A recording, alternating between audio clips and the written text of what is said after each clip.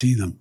How did you allow yourself to receive that help too? I feel like, as you were mentioning earlier, with the loneliness and anxiety that exists, a lot of people either struggle to know what to say. I think we live in a society where people are like, well, what do I say if they've gone through that? Yeah. And the opposite end, what you just said, being able to be open enough to actually receive help requires a certain amount of courage and strength as well.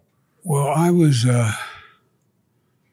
raised in a family for real, an extended family, my grandparents as well, where my dad had an expression, family's the beginning, middle, and end. There's a rule in the family growing up, not a joke.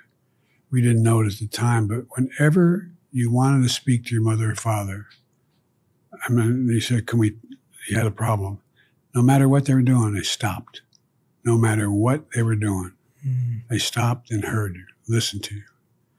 And I did the same with my children, and they did the same with theirs, because it's a matter of them knowing that they are the most important thing in your life. If they've got a problem, you're there to listen.